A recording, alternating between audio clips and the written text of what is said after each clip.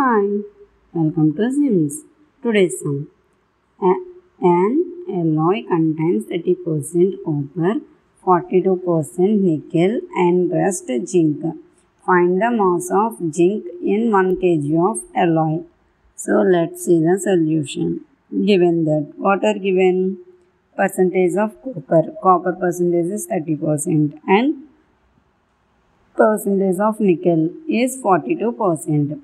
Therefore, percentage of zinc is equal to 100 minus 30 plus 42%. So 30 plus 42% is 72%. So 100 minus 72% is 28%. Percentage of zinc is 28%.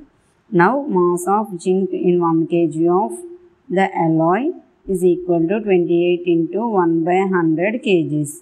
So 28 into 1 by 100 is 0.28 kgs. So 0.28 kgs into 1000 grams. 1 kg is equal to 1000 grams. So these two are multiple, then you will get 280 grams. 280 grams. This is the solution. Thanks for watching this video. Please subscribe.